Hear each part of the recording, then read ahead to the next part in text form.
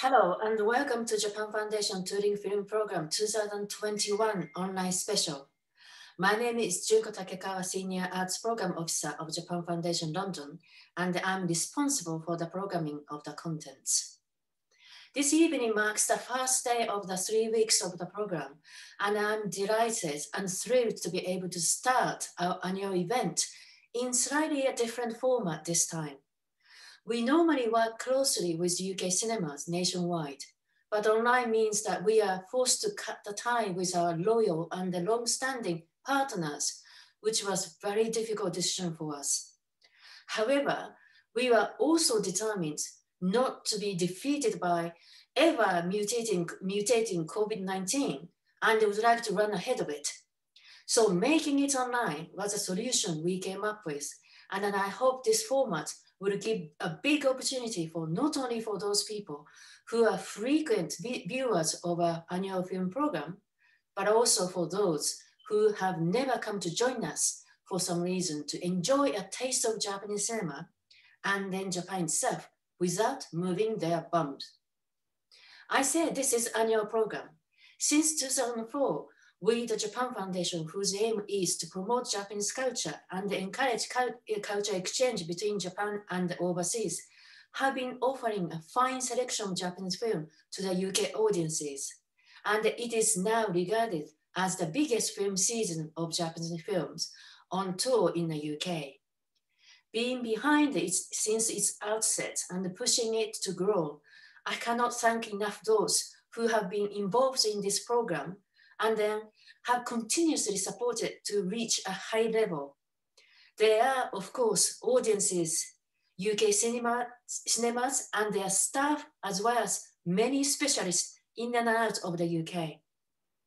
Also, my thanks go to my colleague, Diane de la Cruz, who, despite my demanding call, has managed to keep her chin up since she joined us a few years earlier, and then Taguchi Eiji, our big boss, who supported us for this ambitious project.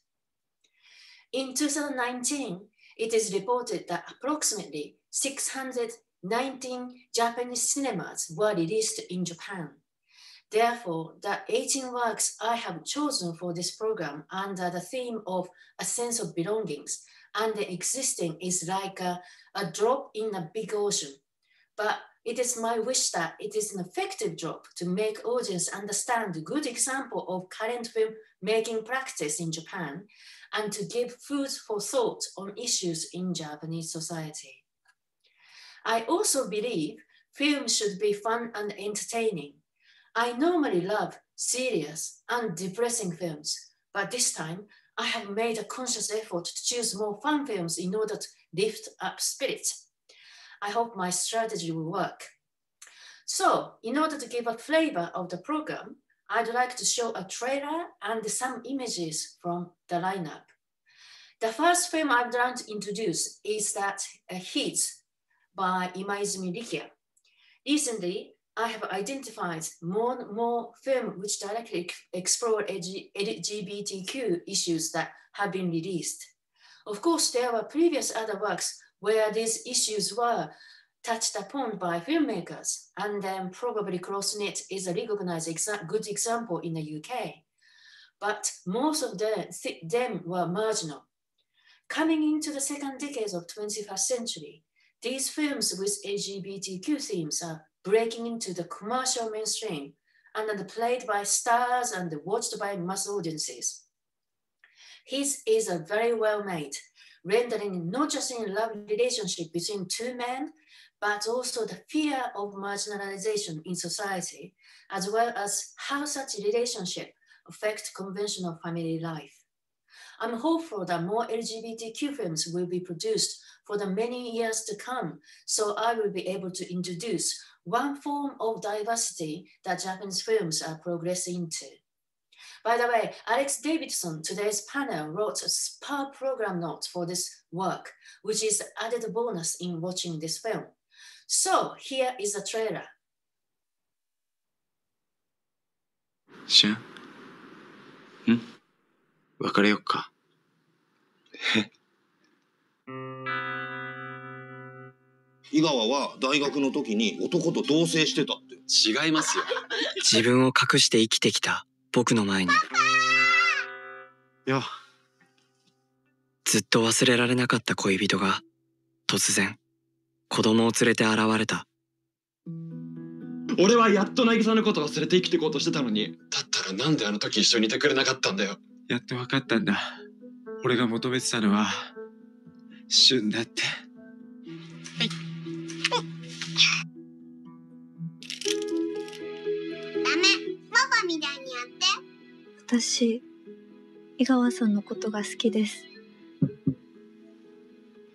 パパとママとしゅんくんもみんなで一緒に暮らそうよ。大成功。連れて帰るから。待てって。話して。俺、お前と空ちゃんと3人で生きていきたい。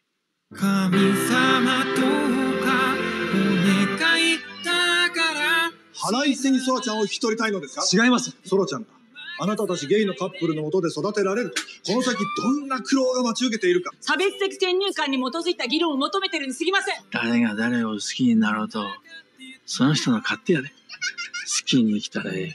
もう自分に嘘をつかないと決めた。これが僕たちの物語。His。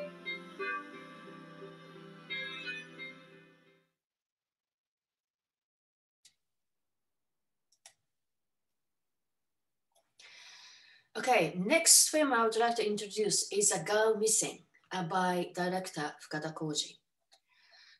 A few of the films in the lineup deal with the similar circumstances identified in Japanese contemporary society in one way or another.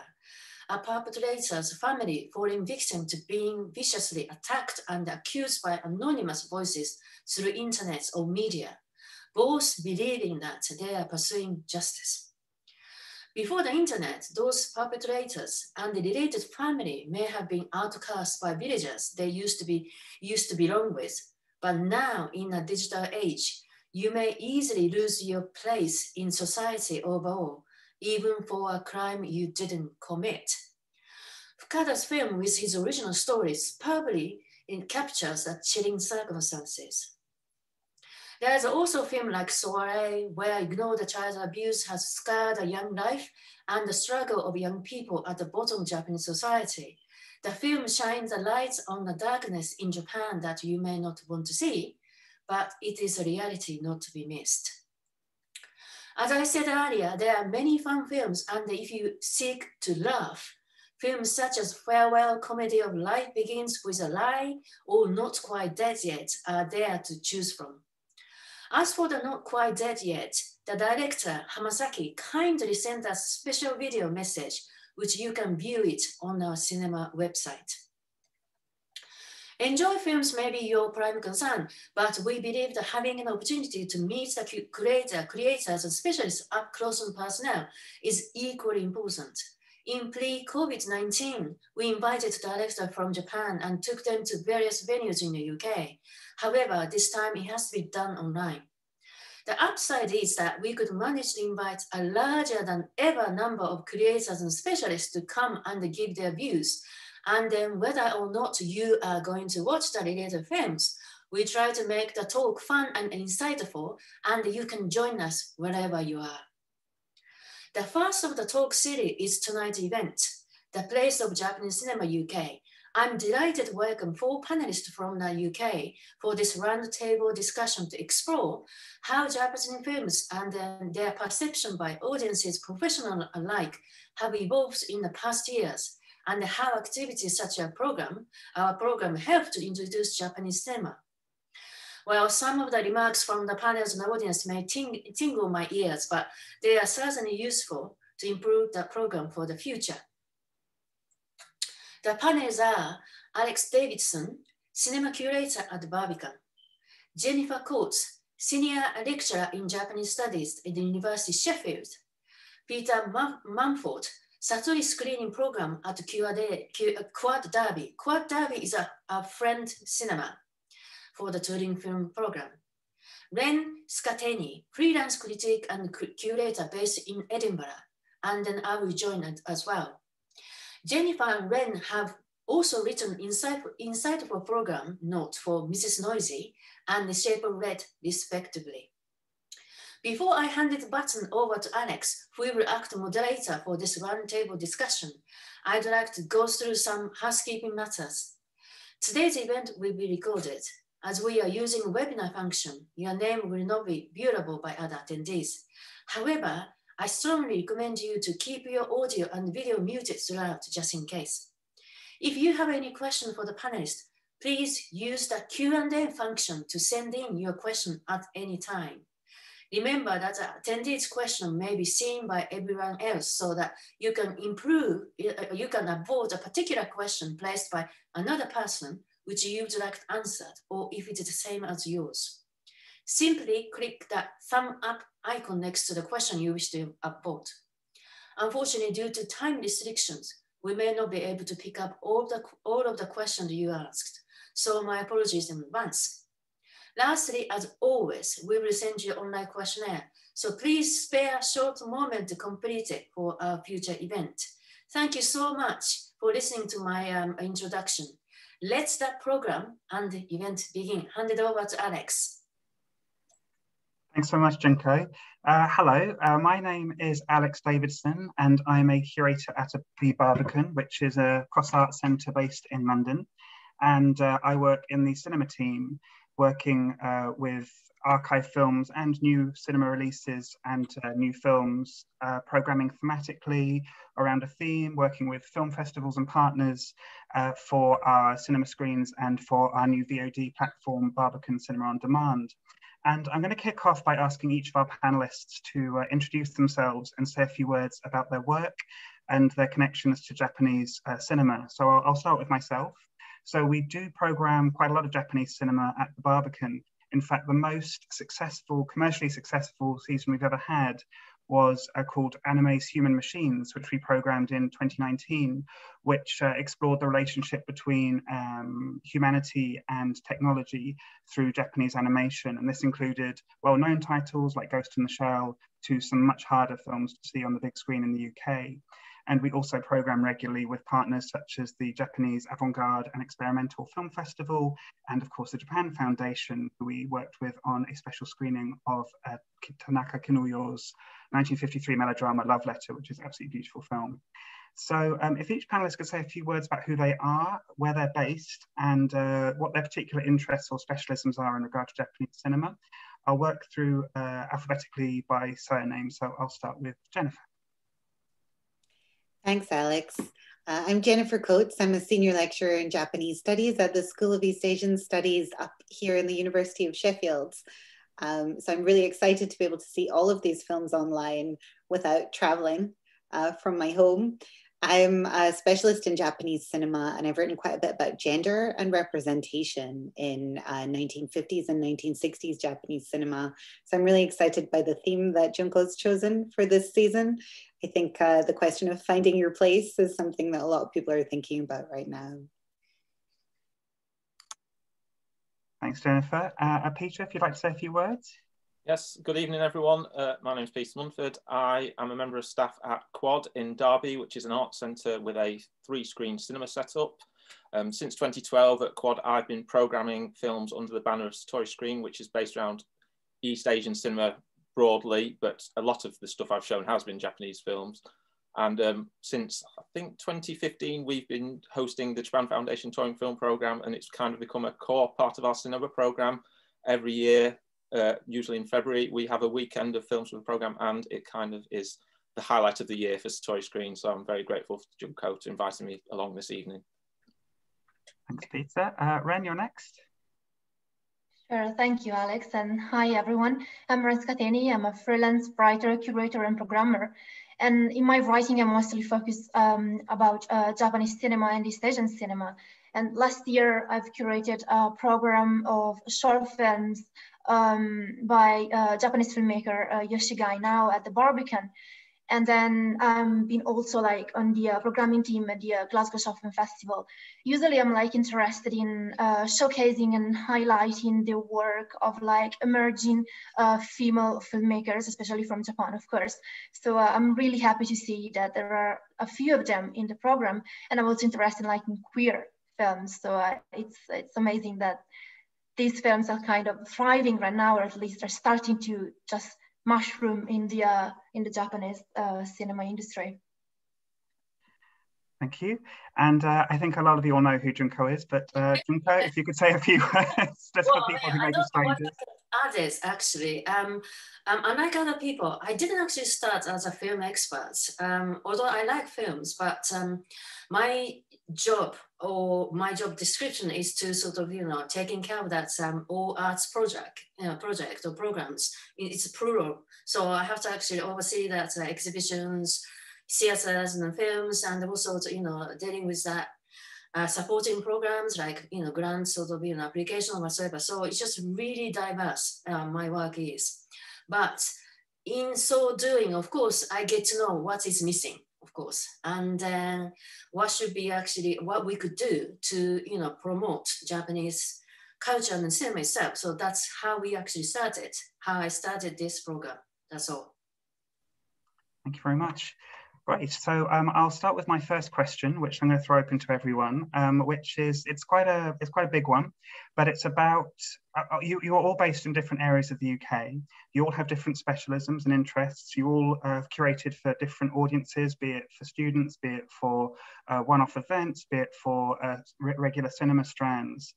And I wondered if you'd noticed in your time, and this is both as a curator, but also as an audience member and as a lover of Japanese cinema, whether you'd noticed any particular changes over the last decade or two about the kind of Japanese films that get a warm reception by UK audiences.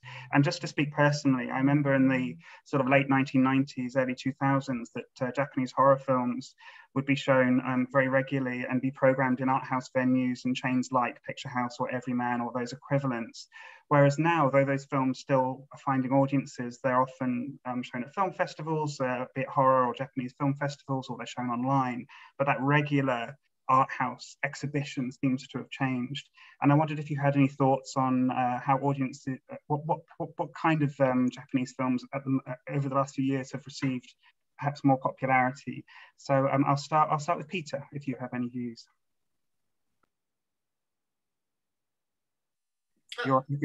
Sorry, yes, immediately forgot. Okay, so I remember very well the late 90s, early 2000s, kind of the Asia Extreme boom. That was kind of when I was first making regular trips to the cinema, and I saw a lot of those films at the Sheffield showroom. And it's kind of, I guess, that lasted, I don't know, 5-6 years, and then sort of went away. And those films were still being made, but they were just turning up on DVD and things. And we're at the point now, streaming's probably got a lot to do with it, where if you're a Japanese filmmaker who isn't Hirokazu Koreeda, your film's probably not going to get a wide release in this country. And even if a distributor does pick it up, they're not going to have a marketing budget to actually let people know about it, which is disappointing in many ways. So yeah, that's why Japan Foundation Touring Film Program has become so valuable, I think, because so many films that are worthy of being seen in this country are just not being picked up for one reason or another, whether that's distributors feel they aren't going to recoup their costs on them, or Japanese companies aren't making them available. But yeah, so I'm always on the lookout for new films to show, and half the time I'm looking at the schedules, and a Japanese film will appear on the schedule kind of 2 weeks before it's in cinemas, and it'll go into one screen in 6 multiplexes in major cities with no advertising. I do a monthly event, so I quite often have to book kind of 6 weeks, 2 months in advance, and it's just not possible for me to even fit that film in. So it becomes difficult, yes. So hopefully, I'm not sure I've answered your question, but yeah. Well, no, I mean, I think that's a really shared experience. I mean, I was going to ask Jennifer the same question. I don't know if you're based in Sheffield, but it's the showroom is such a wonderful cinema. But I don't know whether you have whether the cinemas around in Sheffield and around do show much in the way of Japanese cinema. Whether you've seen any kind of changes in the kind of exhibition of Japanese cinema in the UK. I mean, I'll be very honest with you, Alex. I am based in Sheffield, but I've only been here for about a year and a half. And because of the pandemic, obviously the cinemas have been closed. I was in Norwich for a year before that. But before that, I was actually living and working in Japan. So I was living and working in Kyoto for 4 years. And I think one of the things that I find very interesting is a comparison between the kind of cinema cultures in Japan versus what we see here is, on the one hand, I think a little bit of an obsession here with new releases. Whereas I think the retrospective film program is still such a core part of everyday cinema culture in many cities in Japan. So I think in some ways we're missing out a little bit when we don't think about retrospective programming as well as new cinema coming out of Japan. I think, as Peter pointed out, and I think you might have said this yourself as well, Alex, you know, the streaming platforms are really bringing a lot of new cinema and new anime to us very immediately. And I do wonder in the future, you know, going into the next few years, will it really be the role of the cinema theaters to try to compete with that sort of, you know, bringing the new content to people who want to see it? Or will the theater become something maybe a little bit more theatrical once again, where you think about what kind of films do people really want to watch on the big screen rather than just what is kind of the newest thing coming from Japan at the moment? Can I say something? Sorry. Yeah. Just echoing what Peter says and then Jennifer says. I've been actually sort of watching what kind of films is very popular, for example, has been popular. I mean, certainly, as Peter pointed out, that horror and then also violent films not particularly, you know, the top sort of, you know, priority or top preference among audiences. Some actually sort of, you know, audience commented very rightly that those sort of films like violent and quirky and horror films are easily available in the DVD, but other films are not available. So certainly there is a kind of hunger for, you know, the film, Japanese films, other than that, those extreme films, Japanese extreme film itself. And so it's very interesting, that's what Peter says. And then also that's, you know, talking to the Jennifer's, you know, echoing Jennifer's sort of, you know, question, it's very interesting how that's online cinema or theatrical screening would actually share the places, or if I may say. I personally believe in theatrical screening, to be honest with you. Although we have to do it online, but I know many directors, you know, regardless of where they are, made a film for theatrical screening, big, you know, images. And sometimes I was told by many directors that their camera work, for example, was set to, you know, screen for the bigger screen rather than just tiny, you know, like iPlayers or sort of, you know, computer. So I think it's actually fair and the right to put that theatrical screening, any sort of Japanese films, that is actually, you know, meeting that the director's, you know, initial intention. Of course, nonetheless, there is a films made specific for online. So, so that we need probably, you know, share that kind of territory in the between the online and the theatrical screen. And also, I want to point out that issues of experience, so to speak, cinema experience, which is you cannot, it is something you cannot miss, because when I watch the screen or whatever in, you know, selecting, in the process of selecting the films, sometimes I'm just scratching my head. Is it really funny? Or is it really good? And I'm not really sure, but sometimes throw that film in order to make a balance.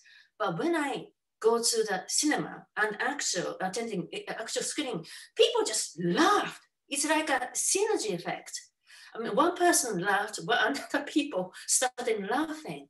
So I think you can't miss that experience to be shared in theatrical screen. Sorry, I just talked too much, so just Alex. No, not at all. I think that would be a view that most people would including on the panel, but also watching, would be very sympathetic to. And I wanted to bring Ren into the conversation, not because I know Ren programmed amazing event for the Barbican, which was shown both on the cinema. We were very blessed, actually, we were able to show it in, I think it was October, which was just between lockdowns, but it also went online. And Ren, would you mind just talking a little bit about what that project was and what your experience was curating it? Yeah, absolutely. So basically the program was, as I said before, it was about like the short films of this kind of emerging filmmaker from Japan. She's called Yoshigai now. And a few of her shorts previously were screened in Montreal at Fantasia Film Festival. And then, yeah, basically came across them through like a friend of mine who introduced the films to me. And then I got really interested in them and really wanted to show them like in the UK as well, because sometimes I feel like short filmmakers who mainly work with like short films are not as much highlighted as other like feature films filmmaker. So sometimes you really need to spotlight them outside of the let's say short film festivals. So this program in particular was about basically like Yoshigai shorts are focusing on powerful women, but who has like this kind of intriguing connections with nature. And these films focus also like on the connections between like women in terms of like friendship, and sometimes these relationships are kind blurry, the boundaries between friendship and maybe something more. But they're kind of experimental because they also incorporate some like dancing scenes and this kind of stuff, because Yoshigai is also like a choreographer and a dancer herself. So that was mainly the thing I really wanted to do with the program. And also just to say a few things about the changes of Japanese cinema in the UK as well. I mean, I came to the UK like 5 years ago now, pretty much. And before that, I mean, I was like in Italy, because I come from Italy. So since I've been living like in Scotland, and from what I could see here, I should say that we got this really great festival focusing like on animation, which is called like Scotland Loves Anime. So every year they basically like program these great programs about anime, but then they're not only focusing on, you know, the biggest mainstream like films of like Makoto Shinkai or maybe Yuhata and some other filmmakers, but there are also like less mainstream titles in there, and they're also kind of fostering this idea of having like conversations and yeah, just to foster the community of like people loving anime as well. But also I would say I would also like to highlight the work of like independent exhibitors here in Scotland, because sometimes they really bring about interesting and amazing programs. And like in 2019 and then 2020, for example, Matchbox Cine Club, they did in Glasgow an incredible little program that was like really a gem, and they were basically showing experimental films from the 70s and the 80s, and then after that they programmed a really short program of the early film of Obayashi Nobuhiko. And this program screened at the last edition of the Glasgow Short Film Festival. So there's an interest in Scotland as well in Japanese films, which I should say it's kind of less mainstream and less focused on like new releases, and it's more like kind of a niche kind of sector in a way. And that's really brilliant to hear, because I think this, I mean, obviously a lot of this program in cities where it is easy to put these, where perhaps it's sometimes easy to find audiences for these films. I wanted to ask some of the panelists about, because you've touched on it there, Ren, is these films that don't necessarily get a cinema release but are shown for bespoke venues. It's the issue of rights and what it's like clearing rights for these films, because if you're showing a creative film, then there's always a set deal the distributor has, which you either accept or don't, and then you split the box office. And that's not how it would work for most Japanese films that don't fall into that new release schedule. And I wonder, Peter, could you talk a little bit about your experience of programming films like that, which aren't necessarily part of a new release pattern? Yes. it can be difficult. There's no two ways about it, really. If a film has a UK distributor, cinema distributor, I should say, then it is fairly straightforward normally. Quite often, distributors will buy the rights to a film for a 10-year period. So I know if I go on the BBFC website and put a title in, and if it's been classified in the last 10 years, then they probably still have the rights, and I can fire off an email and hopefully someone will say, yes, here are the terms.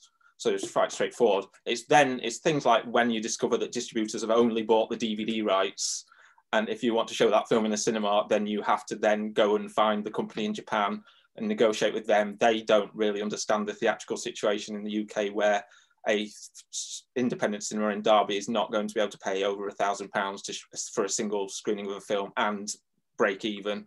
And that cuts off a lot of films to me, to be honest. So quite often people say to me, why don't you show this film? And my answer is normally, I'd love to, but it's just not possible at the moment. It requires a company to pick up the film in the UK. So it does become frustrating. And I have tried to negotiate with Japanese companies in the past, and with one exception, it's always ended in failure just because financially it's just not viable. Yeah. I mean, it's so difficult because it's not just the kind of the, I'm not going to name any names of distributors, but it can be under or archives, but it's not just the very high license fee. I mean, I was quoted $2,000 for something and there was no budge. But it's also, if you want to show a film from 35mm, then you have to pay for the print hire, which can be very expensive. And a lot of archives, quite rightly, are very, very guarded about which cinemas they'll allow to show prints, because they're very, very fragile. Yes.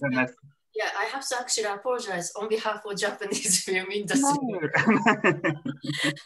Anyway, it is really true. It's very expensive, but I don't want to, let people, think that Japan Foundation has huge budget to, run this program. We just don't. So I negotiate very, very hard with distributors.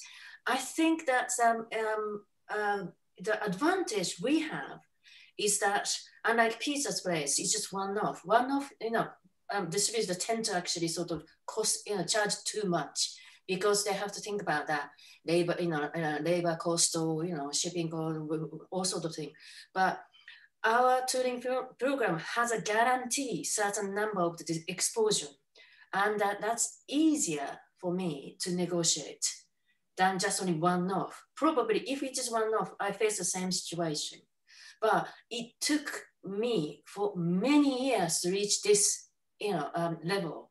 And then again, I have to say, Japan Foundation doesn't have much money. So that's, it's the same way to, the struggle. There's a certain film I can't bring because of the cost. So I don't really sort of, deny that. I absolutely don't want this to be a pile-on on any kind of stuff, because it's not unique to Japan either. I mean, it's a situation with a lot of international rights holders, and I think we know. I mean, there are some amazing. And I think where I was kind of going with this is whether the partnership model might be something that cinemas embrace in the future, whether they can kind of cross-programming across the UK, because then that does open more room for negotiation. I just want to say very briefly, because I can see in the chat a lot of people mentioning the BFI Player Japan resource, which is absolutely fantastic. An amazing blockbuster season was planned for last year to mark the Olympics, which sadly had to go online. A lot of it could, but it's still a really fantastic resource. So I completely agree with all the comments saying check that out. My next question is specifically aimed at Jennifer, because I wanted to ask if, as a lecturer, what areas of Japanese cinema do you think people gravitate towards for their study and research? Because over the years, have you noticed if there have been any kind of changes in the kind of areas of Japanese cinema that people might gravitate towards or focus on? Well, I teach both Japanese cinema and Japanese culture more broadly. And I think one of the things that's quite interesting is what people who already feel like they're Japanese cinema fans want to watch.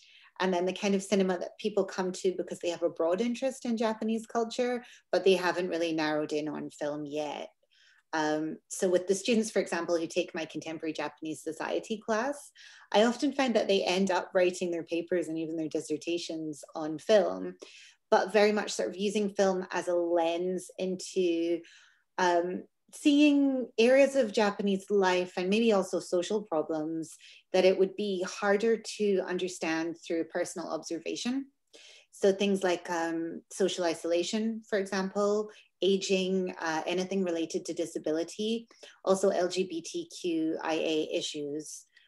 Those seem to be things that students who have an interest in learning about Japanese life are really focused on.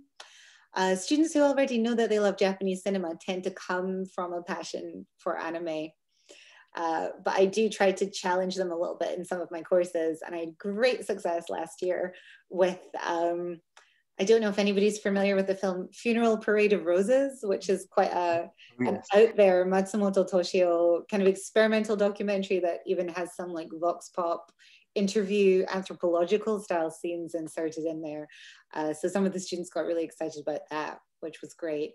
But largely I would say anime and then social problem films seem to be the big focus. Really interesting. I find, I mean, this is actually this leads on to one of my next questions actually was, we know that some areas of Japanese cinema in the UK are easier to access than others. So we know that if it's a classic auteur like Kurosawa, Otsu, Naruse, you know, those have had the full restoration, Blu-ray, DVD release, online, lots of amazing academic resources available fairly easily and reasonably priced. We know that Studio Ghibli films tend to get a UK-wide release when they are available. Recently, I mean, this is speaking to my own kind of weird obsessions, but not weird, but just like I've just finished the Gamera box set released by Arrow, which is 12 films with huge amounts of extra features. Like Kaiju Ego are much more easy to access in the UK now than they ever have been before, in Japanese with English subtitles. Until recently, but a lot of them were dubbed and had to be ordered in from the US if you wanted the Japanese version.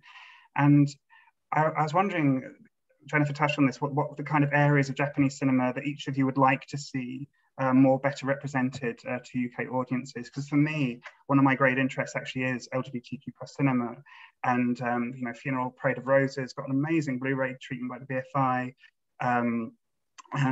but some are much harder to see. There are these pink films from the 80s, I Like You, 90s, Beautiful Mysteries, amazing film, well, very interesting, funny film, very important piece of satire. I Like You Very Much is great as well, but not very easy to find. And this is why I was so pleased to see his in the programme this year, and Close Knit, which is one of the best queer films I've seen in recent years, also got a lot of attention. So I'm just going to go around the round table asking if you think there are any areas of Japanese cinema that you'd love to see getting more of a spotlight here in the UK. And I will start with Ren. Yeah, actually, I think I need to echo you, Alex, in saying that I would really love to see like queer films like having more of a spotlight in the UK as well. And in particular, I would say that I would also really love to see films about like lesbians and not only like gay men. And although there are some films by Hashiguchi Ryosuke that I would really love to see like being highlighted more, but these are like from the 90s, so maybe they would really need like different kind of agreements in terms of rights and everything else. And but yeah, I mean, there's a fantastic film by Kaze Shindo, which is really great, called like Love Juice. And this is from the 2000s, and that one would be a really nice addition to like the area and the corpus of like queer films from Japan. And also, obviously, I would really love to see more of like female Japanese filmmakers who are not Kawase Naomi or like other big names in the industry, but maybe like up and coming filmmakers or like emerging filmmakers. And then, yeah. I agree with everything you said. I think each of those I'd just love to see more of, and this is why such things like the Japan Foundation are just so brilliant to be able to get this kind of broader view. Peter, same question. Are there any areas you'd like to see more of? Well, I'm quite a nerdy boy at heart, I guess. So I'm fairly well served in terms of the kind of Japanese films that are released here. In terms of horror films, Kaiju Eiga films have kind of had a resurgence in the last 12 months in this country, which has been fantastic to see. But just having seen so many films with the Japan Foundation Touring Film Programme, it's been the comedies that have stayed with me, these fairly mainstream Japanese comedies that have really good films. They're really enjoyable, fun films. And the fact that they're in Japanese has not stopped people enjoying them. And because I do this monthly event and I have regular customers, I do have people who come up to me and say, how can I see Woodjob again? How can I see The Handsome Suit again? And I have to say to them, you probably can't, sorry. I mean, unless you want to go on some internet rabbit hole and try and find some DVD from Malaysia or Hong Kong or something, you're not going to find that film with English subtitles easily available. And it's really sad because I guess there hasn't been, I can't think of a Japanese comedy film that's had a kind of a Western release since, I guess, the 80s with things like Tampopo and other Juzo Itami films. And there's no reason why audiences wouldn't enjoy them. They could easily have kind of an art house release at the very least, but for some reason, I don't know whether it's the Japanese production companies are overvaluing them, so British distributors just don't think they're worth the expense, or they don't have faith that an audience will come out to them. I'm not sure, but there's loads of, I can see Japanese comedies that would work fine in British cinemas. I think I agree, and I think this is my experience subjectively. I think a lot of distributors are very guarded about comedy films, not just from Japan, but from other countries where the sense of humour might not be one that they think UK audiences could appreciate, which is ridiculous overgeneralization. By the way, I want to say thank you for all the comments. I can see a lot of things being said in the sidebar, including a lot of people backing the desire to have more documentaries shown in the UK, which again, I agree with. Jennifer, do you think there are any areas of Japanese cinema that you'd like to see brought over here in more abundant? I mean, I agree with the people in the chat who are talking about documentaries and those maybe slightly challenging political quasi-documentary films. Like I think some people are mentioning Harakazuo, Imamura Shohei, people like this, like Junko. I do enjoy a challenging film. So some of those kind of possibly longer, slightly more experimental films that really push the boundaries of the theatrical experience. But I think also comedy films, as people are saying, it would be nice to see some 60s, some 70s comedy, maybe some earlier Masumura Yasuzo or Okamoto Kihachi also. I think there would be an interesting parallel between some of the themes that we're seeing in this particular program, like Mrs. Noisy, for example, and issues of sort of neighborliness and cohabitation would sit really nicely alongside something like Okamoto's The Elegant Life of Mr. Everyman, for example.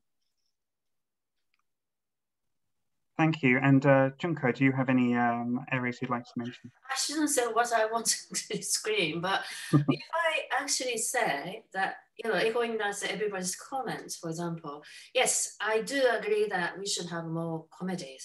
The problem is comedy is that I always have to think about, is it going down well? Because there is a cultural interpretation you may need added on to. Even I saw it, oh, it's funny. But because I know the culture behind it, not necessarily those people who never actually experienced Japanese culture would appreciate it the same way as I did.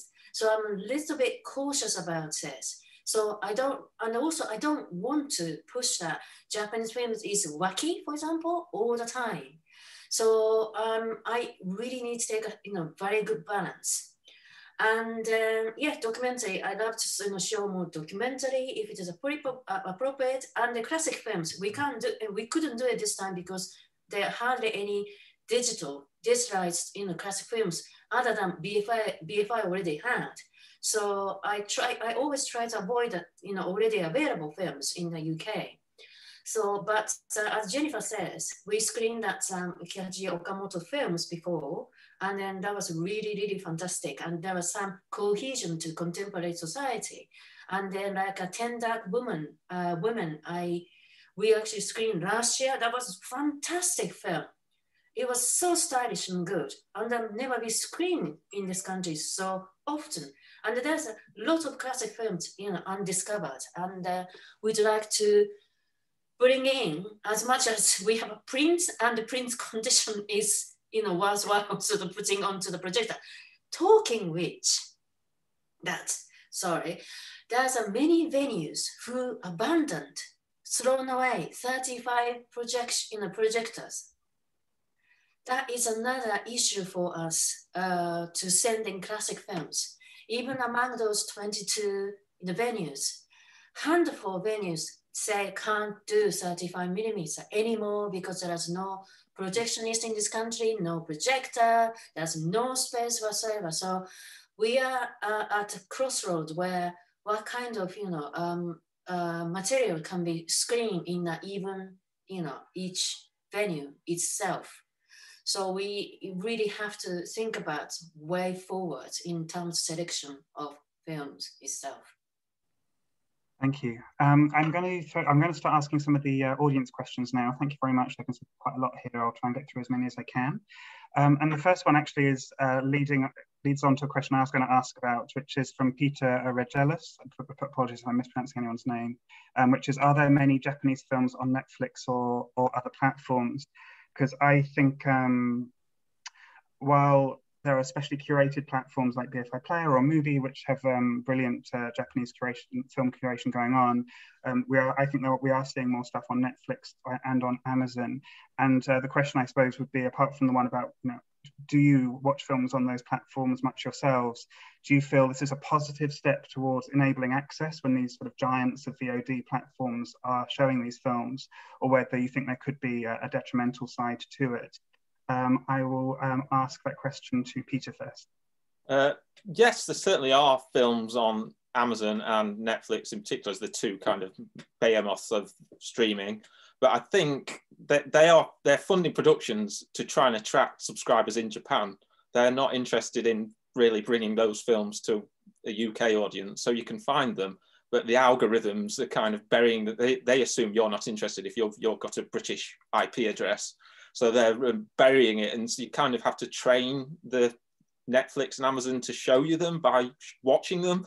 So that's where I think a bit of curation with people pointing out that actually this film is available if you go and search for it, because it's not going to come up on your new on Netflix because Netflix assumes you're not interested. So they are there, but they're not always easy to find because they're not getting advertised, and unless someone tells you, you're not going to know they're there.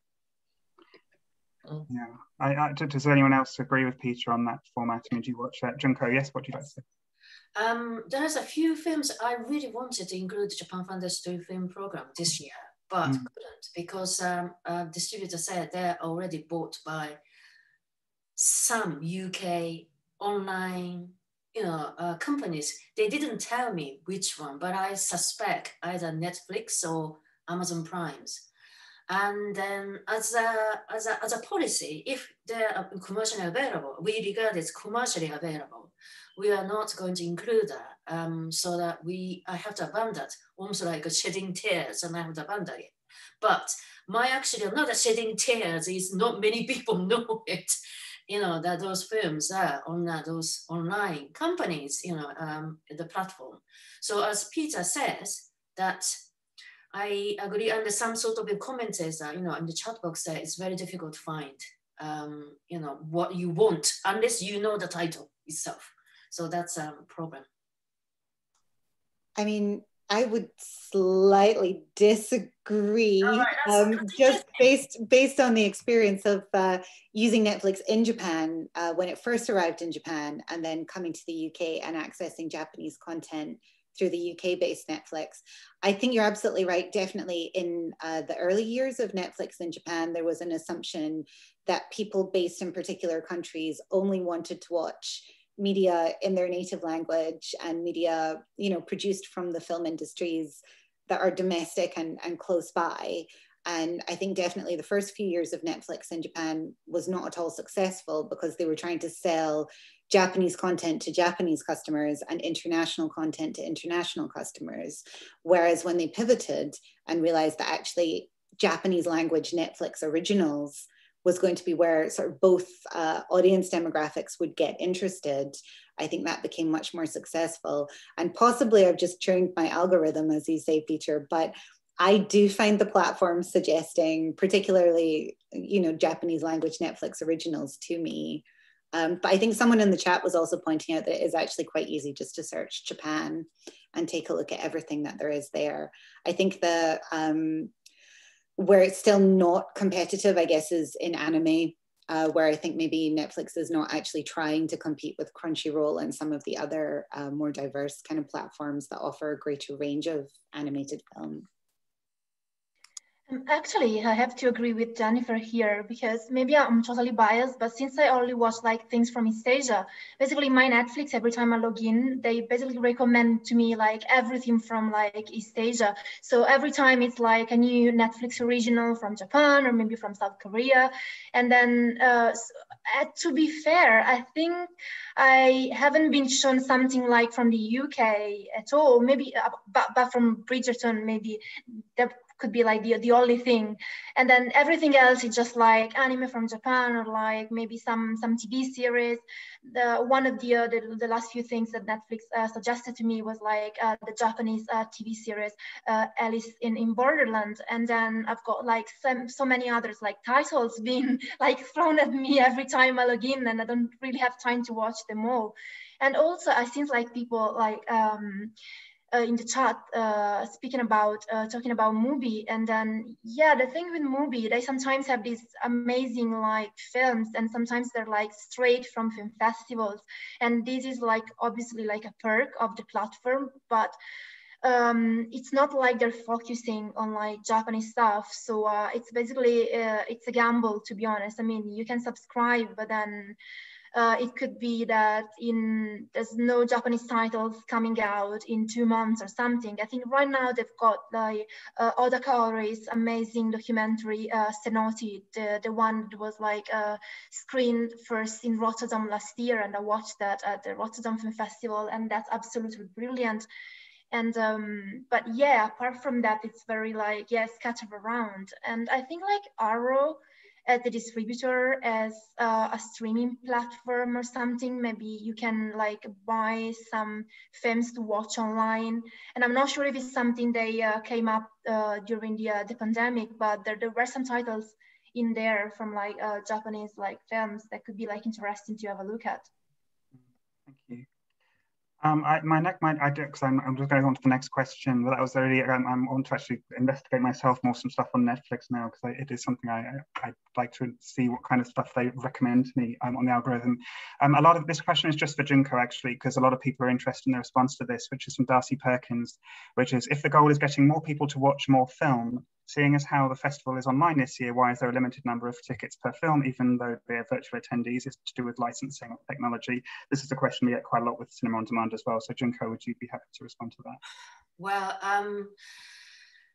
I'm not sure what people actually sort of consider having that film festival, or putting cinema online. People may think that it's cheap and it's easy, but it's not really cheap and easy. And this time, for many reasons, we just offer the film free of charge, but it costs us quite a lot, to be honest with you. And that's kind of probably misconception people may have, unlike other theatrical gigantic sort of production or big exhibition. Well, film is you just press the button, you can see it. Probably you can see it on YouTube, you can see it, some sort of piracy films, which I can't recommend, but probably every sort of programmer, every sort of venue like Barbican and then Quad knows that it's not easy and it's not cheap. So expanding, offering more tickets, expanding that customers or whatsoever, it's just in the balance act in terms of finance itself. And talking about finance, for example, my intention is always try to reach out as many venues as possible.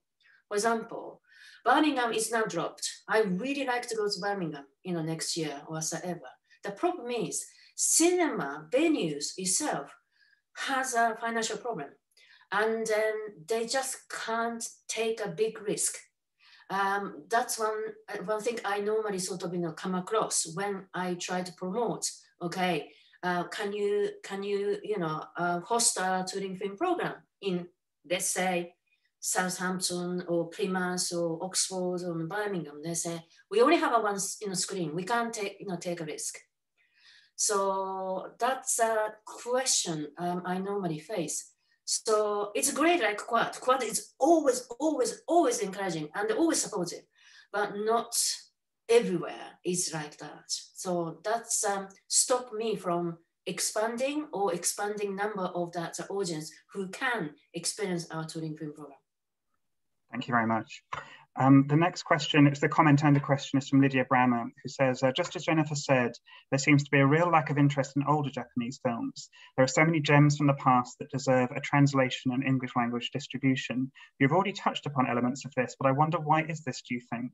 Is this purely because of lack of funding for the translation and distribution? Is there a lack of interest in the UK for old films, do you think? How can students like me help to attract interest in older films so they can have an official translation / UK distribution? So Jennifer, would you like to respond? I mean, I'm really glad to hear that people are interested in older films. I guess one thing, and I don't know if this is going to be a popular opinion, I don't want to set the chat on fire here just as we're about to come to the end of the discussion. But full disclosure, my first book was actually about repetition in Japanese cinema. And one of the things that I think you do find in the 50s and 60s in particular, when there were really large numbers of films being produced every year in Japan, there's a very high degree of repetition. So I can understand how perhaps for previous generations who were maybe seeing a little bit more of those films from that period, there might have been a sense of, you know, there was a lot of sameness. Whereas I think now we've maybe swung a little bit too far the other way and we don't see a lot of these films anymore. I do think there's some real innovation and some fantastic work within that 50s, 60s, 70s kind of era. But there is also quite a lot of churn, I guess. So that's possibly contributed to the idea of there being a kind of trashier or pulpier end, I guess, to films from those decades that have not caught the attention of higher art programming up until now, perhaps. Does anyone else on the panel have any questions? Yeah, Peter? Yeah, it's kind of a chicken and egg thing in a weird way, because there are a lot of older Japanese films available in this country, but they've all got some kind of selling points that a distributor thinks, well, that I know I'm going to recoup based on the name of the director. So if it's someone with an established name, so Kurosawa, obviously, or Shohei Imamura or Nagisa Oshima, or there's some kind of genre hook, so they can sell it as a horror film that happens to be from Japan, a martial arts film that happens to be from Japan, and then, but then there's the so like a lot of the stuff on the Arrow player is kind of, it's a gangster film by the director of Battle Royale, because they know that by saying from the director of Battle Royale that a percentage of their customers' ears will prick up at that. But so there's all these films that maybe the director hasn't got a huge long career that, or at least hasn't reached out internationally to become known, where they've done work that's just as well, but saying by director XXX that other than a few academics maybe and some especially keen Japanese film fans in this country, no one has any idea who that is. So a distributor is going to say, well, I love this film, but how am I going to sell it? That's so. But then without someone doing that, how does that person's name then become known, so that then someone will say, well, I want to see other films by that director. So I don't know what the solution is, unfortunately. Thank you. And I also think that, oh, sorry, Alex. Sorry, I'm sorry, Ren, I'm so sorry, carry on. No, absolutely. No, I was just thinking that this is a problem that is actually, I think, connected also with like the coverage in media of like older Japanese films, or maybe like even like newer films, but made by less known filmmaker, I would say, because if obviously, I mean, there are some platforms that highlight Japanese films in their totality. But if we look at like the biggest names, of course, like in covering films, in like writing about criticism and this kind of stuff, I think that they're mostly like kind of tied to the selling points of these films, and they're like kind of looking up, is there a market to like advertise these films? So for example, if I want to pitch something about like a lesser known films, an editor is not usually like that much interested if, let's say, the film is not getting a release in the UK. And then in the end, you're quite, it's kind of impossible to highlight stuff that is not already going out. So I think like these two things are like connected. So people can read about these films unless they just dig inside, I don't know, like academic stuff, for example. But not all people can just, I don't know, just pick up like an academic book and just read through it. But maybe they would be like, they would prefer to just browse Sight and Sound or something else. But then again, if the editor is not willing to just take the risk in a way, or at least wanting like someone else to write about something that is not going to get released, then it's pretty hard to have people like know about other stuff. Yeah. And Ren, I wanted to ask you another question that's come in from Yi Wang, which is we're seeing a booming trend in boys love yaoi content in Japan recently, but some argue that this might actually hinder a fair, authentic and diverse LGBTQ+ representation on screen. I think especially for queer female storytelling. I wonder, do you agree, and what your thoughts are on this? I know this is one thing you touched on earlier, but if you could expand maybe. Yeah, well, I mean, in a way, boys love and yaoi thing were basically like starting being produced for a female audience. So of course, they're basically like kind of representing an ideal type of like men, and like these kind of beautiful and idealized men that sometimes are not like reflecting like the reality of like people in Japan. And that there are like different kind of types of products about queer men in Japan. They're like they're basically tailored to like men, and sometimes this other work depict like muscular men, and then this is something completely different. But I do agree that some of the boys love stuff could basically like present kind of let's say a mixed representation of like female characters as well, because sometimes if this work are produced for like a female audience, this female audience, sometimes they're straight women, some other times they could be like bisexual women, and lesser times they could be like lesbians. But then in the end, they're not really interested in like seeing female characters in there. So this could be limited to like people having like kind of an infatuation with one of the boys, but then the boy obviously has like another relationship with a boy. And then, yeah, I keep seeing like female characters not having that much presence in this kind of work. And of course, there's a huge like amount of works about like girls' love and Yuri. But again, these are like tailored for an even nicher kind of audience. So it's hard for them to have like a platform, I would say. Thanks, Ren. I'm going to read a couple of comments. We're nearing the end now, so I'll get through as many as I can in the last moments of the round table. So Rajveer Kaur says, also, I believe that more crime and mystery Japanese will be more on the interesting side, as, like Peter said, the Japanese culture is very strong for younger adults and teenagers who watch these. So a response to what Peter said earlier. J.L. Smith says, the partnerships model sounds very interesting. This was going back to our discussion about partnering together to show films across the UK. Would it be possible to crowdfund a specific film so that it could be brought over and streamed with people paying to see? I have a question I'm going to direct to Junko, which is a very simple one, is will the Japan Foundation have a summer program in person if allowed or online in 2021? Well, the answer is because we don't have a human resources, no budget. So unless the Japanese government agree to give us more money, it will be difficult, to be honest. We just don't have a manpower. It's just like Darian and I working tirelessly over 6 months. And if the director comes, we become a foot soldier and then going around, different places. I just didn't have any family life, February, March.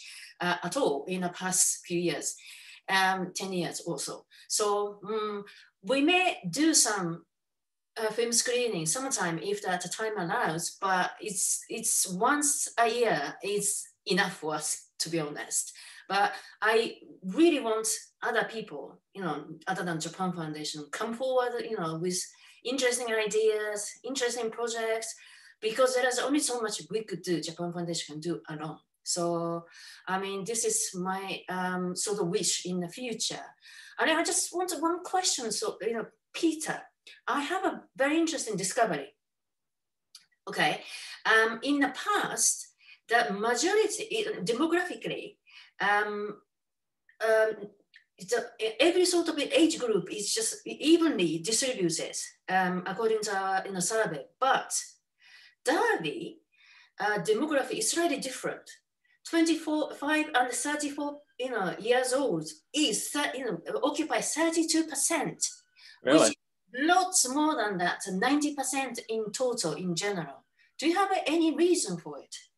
I suppose it's because, I guess, when the Japan Foundation comes to Derby, maybe 60% of the audience are people who know Satori Screen, and I kind of have built up a little kind of group of regulars now. It's not a massive group, but there are people who kind of trust me, and they'll come to 10 out of every 12 films I put on or something like that. And the Japan Foundation has become their big event of the year because we do it in a single weekend. It's basically a mini Japanese film festival in 3 days where they can watch 10 or 12 films.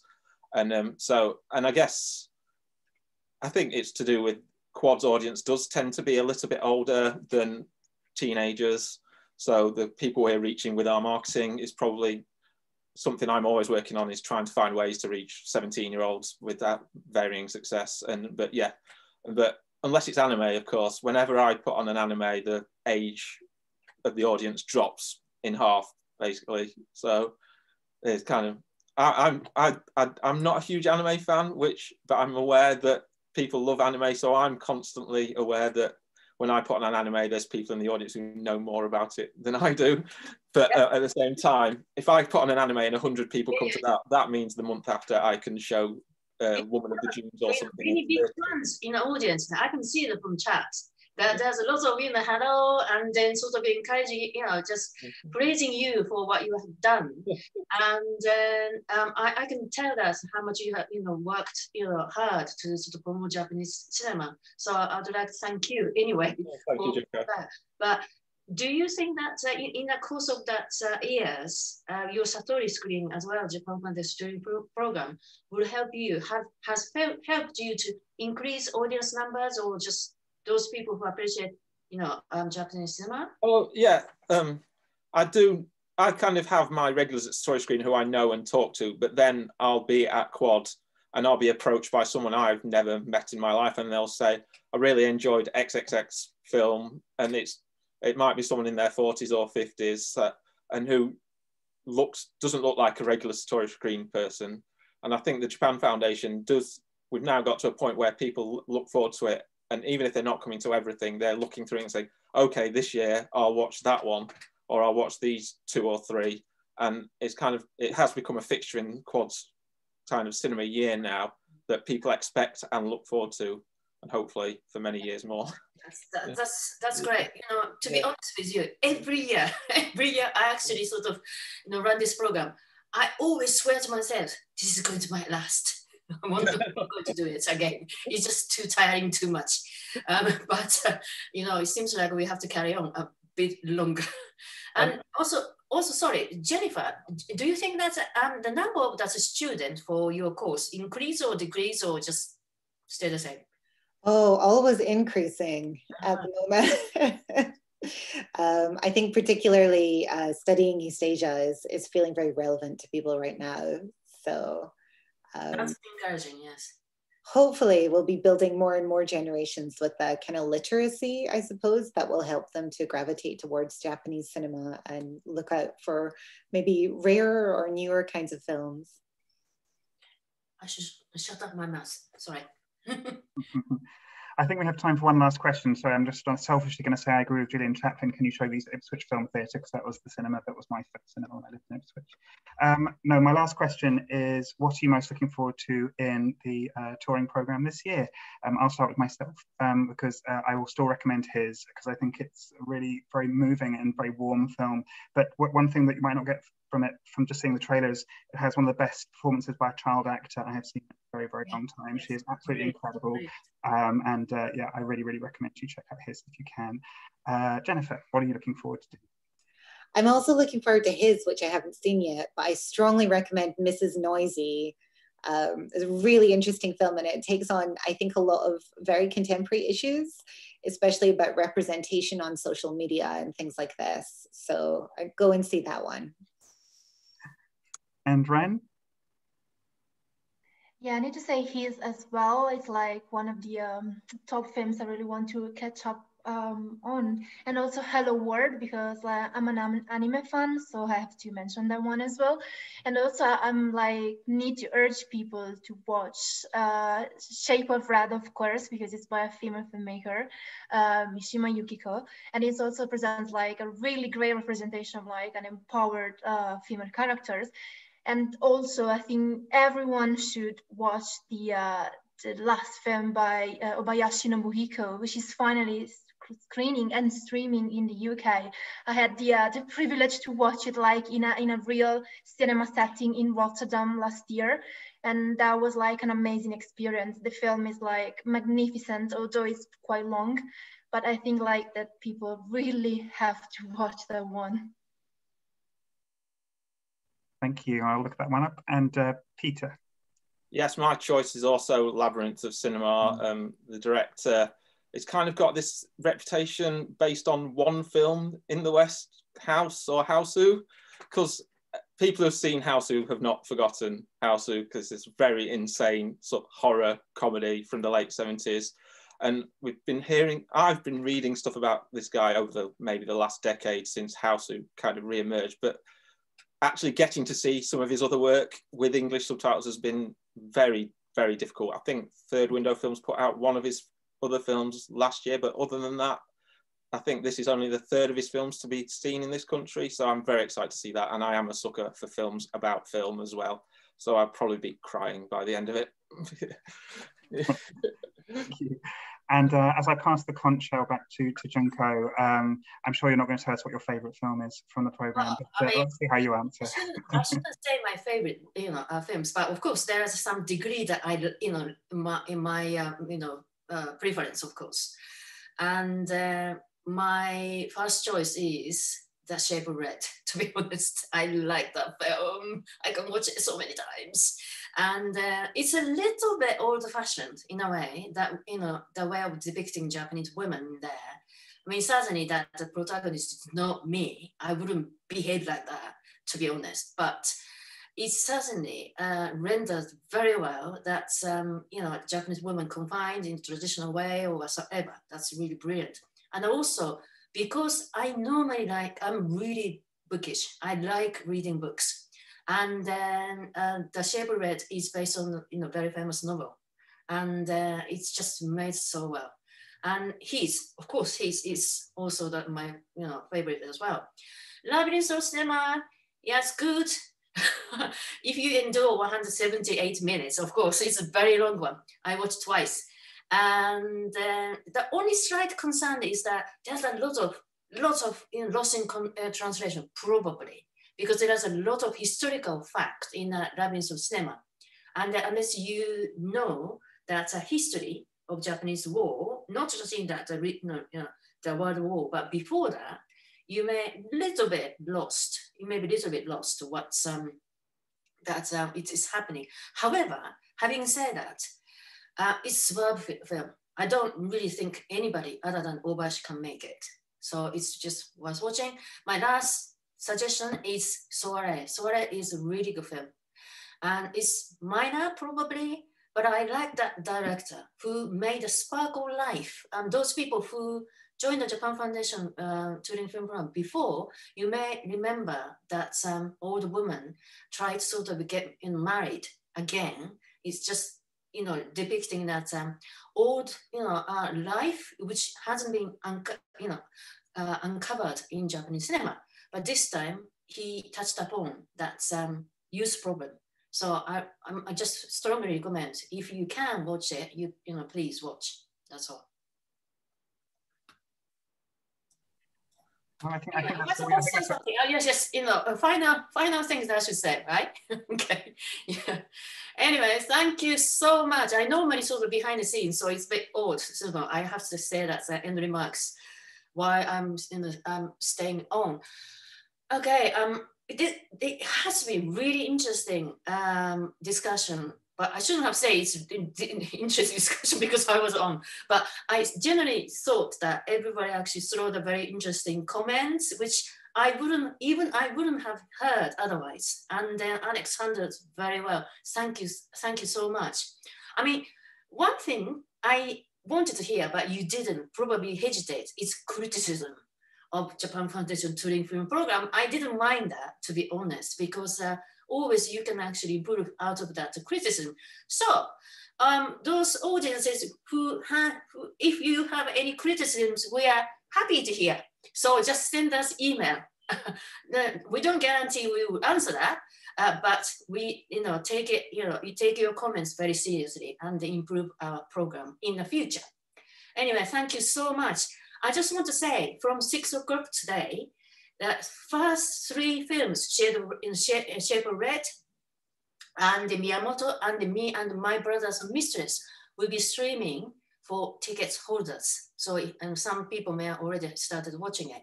And then just know that the director Haga for the Me and My Brother Mistress and Mariko Tetsuya for Miyamoto will join Zoom talks as associated events. So if you don't have a ticket, don't worry about that. You can still join that the talk itself. So please check that our cinema website and join these talks too. Okay, now it's Diane showing that. That's fine. Thank you very much. Also, as I said before, we are obliged to send you the audience survey every time you watch the film and then attend the talk. So just bear with us. And if you can, please complete the questionnaire, send it back to us. So thank you so much for all of you once again. And then I hope that this tutoring program online will go success. No hiccup whatsoever. That's all I can actually tell now. Thank you so much. Thank you. Bye.